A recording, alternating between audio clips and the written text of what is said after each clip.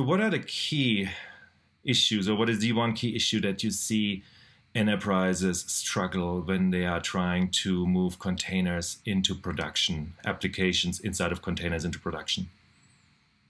Well, I think that the biggest thing we see is that they have this vision of getting really high efficiency, but when they first deploy, they're actually not getting that. And part of the problem comes from the way they specify the containers. So we're now entering a world with infrastructure as code where the container manifest actually has the resource requirements in it.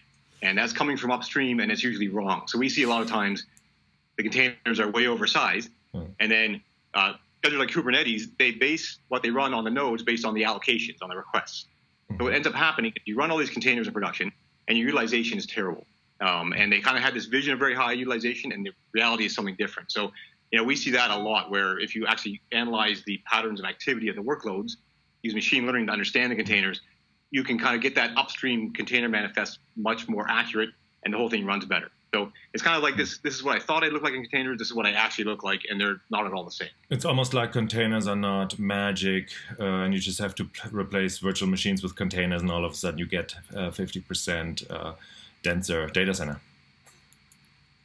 Yeah, that's possible, because both virtual environments and containers can overcommit, but the container schedulers don't by default do overcommit very well. So they will just stack things based on round robin or memory or CPU allocations. And so what ends up happening is if it amplifies any problems, any errors in the specification of the resources get amplified as you run it in production, because the scheduler isn't really smart enough to dovetail workload patterns.